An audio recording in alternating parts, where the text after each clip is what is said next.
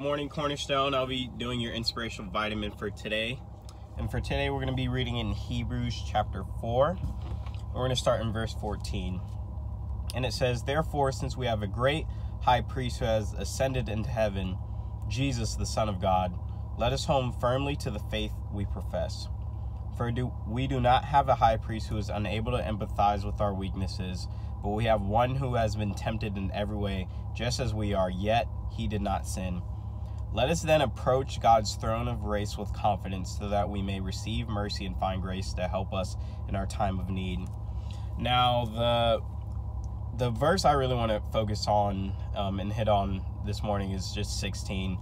And it says, "Let us then approach God's throne of grace with confidence, so that we may receive mercy and find grace to help us in our time of need."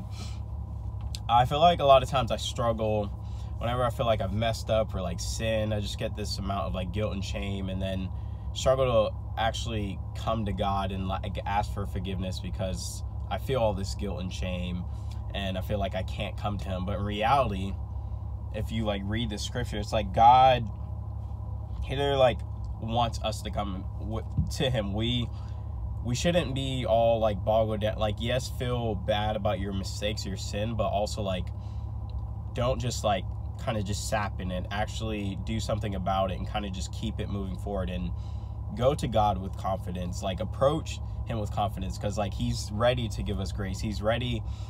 I mean, Jesus already died for us, so the forgiveness is already there. It's just up to us to come to God and really just take the grace and approach Him with confidence, so that we're able to receive mercy and find grace in our time of need. I hope that encourages you or motivates someone this morning, but I hope you guys all have a great day.